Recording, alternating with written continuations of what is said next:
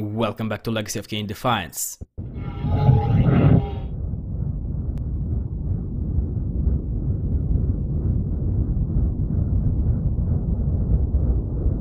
Surrender, Raziel. Abandon this petty rebellion. It was I who made you. Your life had played out, and in my grace I spared you. You are my reaper of souls. You have no other purpose, no higher destiny. Just this. Accept your calling, Raziel.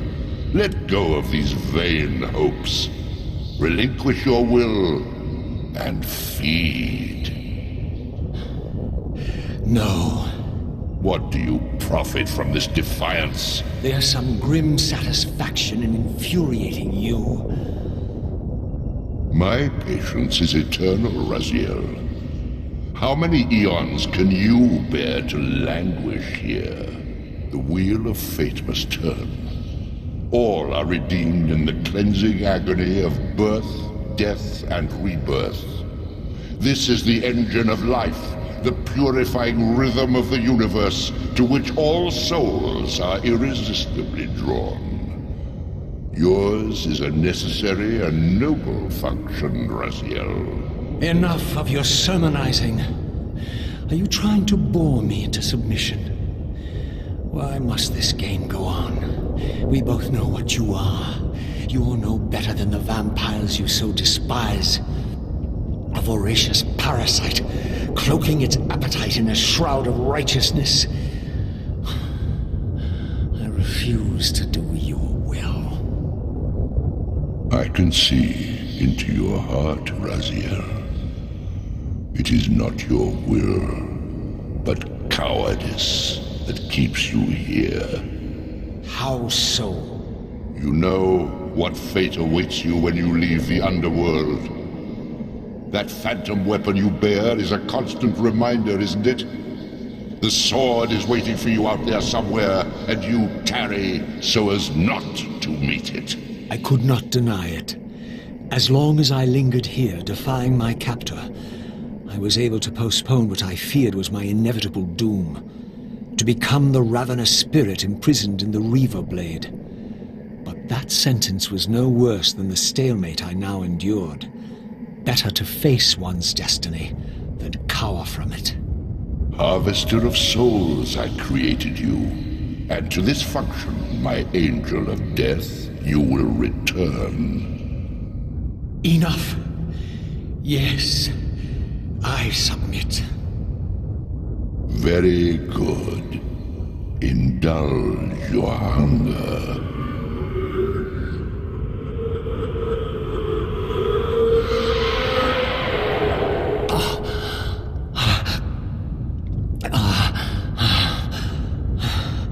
Yes, embrace your calling, Raziel. You will find that just as defiance has its price, so obedience has its rewards. And submission is not always what it seems. As we can see, Raziel is stuck here with the origin of life, and well, suffice to say there will be a lot of talking here, and in the meantime the only things that I will ask you to pay attention to are the emoting. By the way, there's no high jump anymore. The emoting in voice acting of Tony J and Michael Bell, and to the fact that Raziel's wings are now longer, so they kind of to create the same effect as Kain's cape does.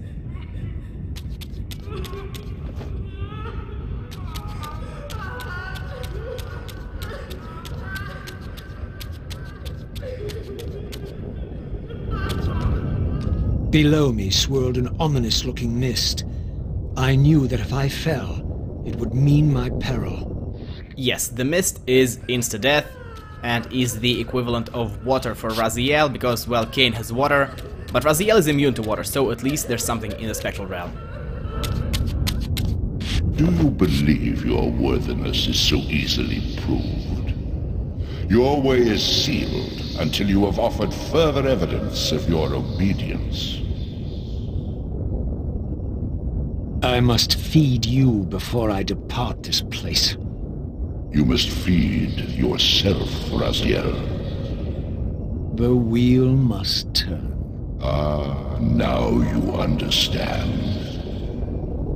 I love this subtle mockery of each other by these two.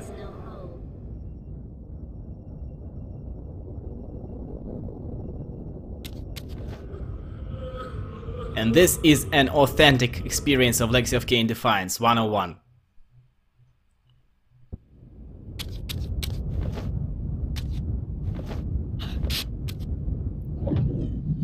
And that is me confusing buttons, keys, because I remapped the keys and did not remember which one of them is the TK Blast. By the way, yes, the telekinetic force projectile is now the TK Blast, identical to that of Kain. And, well, really, when we started as Kain, I said where he is, but here, right now, all we know is that Raziel is stuck here with the origin of life, and that he wants out.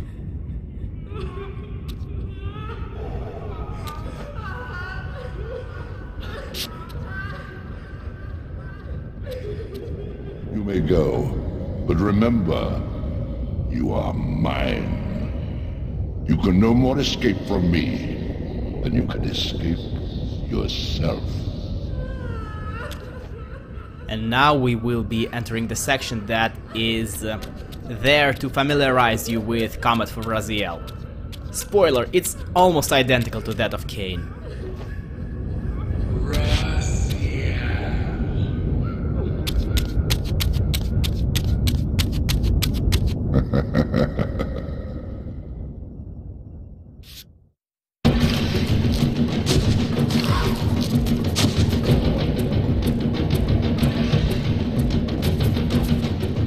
You want this room cleared of its vermin.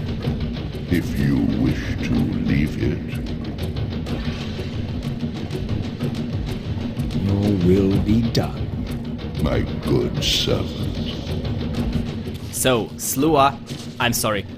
Slua are back, and Raziel's combat is almost identical to that of Kain. His only weapon is the Wraith Blade in both realms, and, well, the idea of the combat for Raziel is identical to that of Kain, but there is a slight difference in animation, which results in a slight difference in timing and a slightly different feel.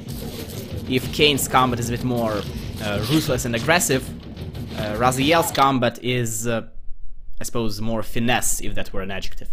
And this screen here is for the gauge on the right. Spectral Reaver. Material Reaver. The EXP gauge is how you get the new combo attacks, like Cadaverous Laceration for Kain. And it's technically possible to get it here as Raziel. However, in the Spectral Realm you get it a lot slower, you feel a lot slower, and it will take hours. You see, obedience brings prompt rewards.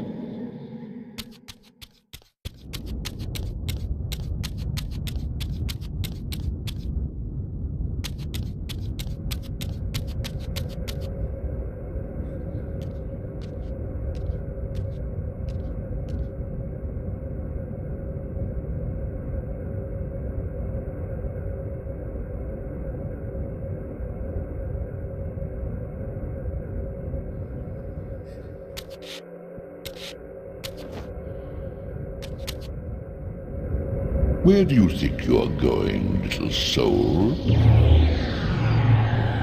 What on earth is the Elder Squid talking about here? He literally just let me in here. And yes, I can. This section... By the way, yes, now Raziel can climb onto these things, onto these walls. In the Spectral Realm as well. And I completely lost my train of thought. Ah, everybody hates this section. I have no trouble with it ever at all. I don't miss a single jump. And I'm playing this on a keyboard, so yeah, sorry, I am in the minority here. I'm endured your game long enough.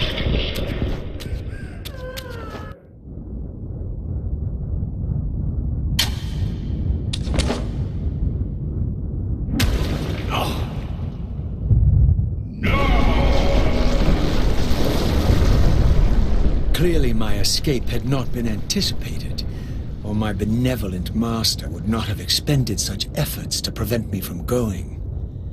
And if my departure displeased him, then that was a victory, however small, for me.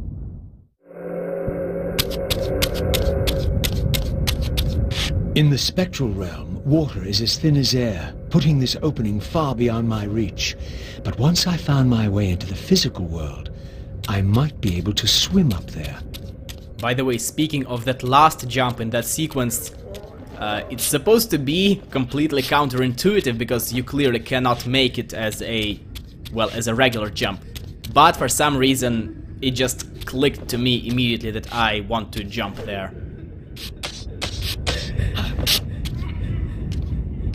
This door would only open when fitted with an appropriate artifact. But to use such an object, I would first have to find a way back into the material realm. Spoiler, we are not finding our way into the material realm in this chapter. No, we are gonna have to wait until chapter 4 or chapter 2 for Raziel. And these are tentacles, and they are obnoxious, and they do nothing but irritate you. They are not threatening, but they are annoying, and usually when I get the chance, I will from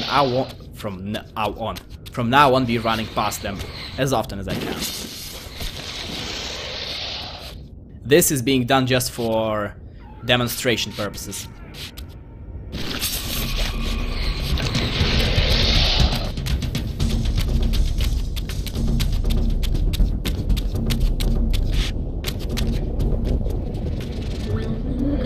At last, I discovered a conduit into the material realm. I would finally escape the spirit world and take one step farther from my tormentor. Did you think to receive the same favors after your rebellion as before? No, Raziel. I have no need for you to enter the physical world, so no conduit will be granted. You serve me adequately as a wraith, and a wraith you will remain. So, my restraints had not been removed, only loosened. I would not be held prisoner in the spectral realm. There had to be another way. And this is a massive pain for those who have not played the Soul Reaver games. And I do mean massive.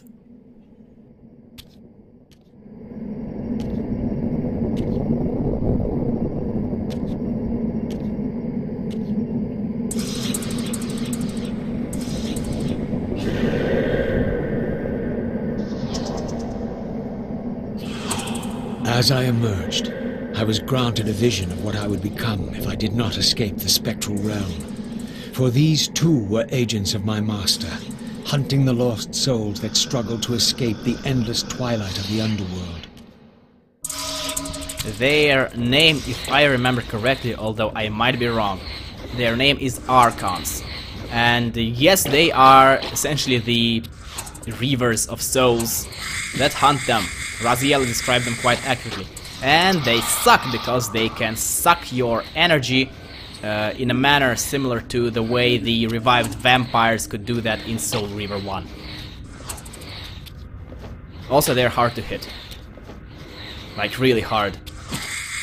Like, screw them levels of hard. My master's plan for me was ominously clear. Like these mindless hunters, I existed only to fuel him with souls, siphoning their energy to feed him in his wheel of fate. I had to break these bonds, while I still possessed my own will. And we will do that.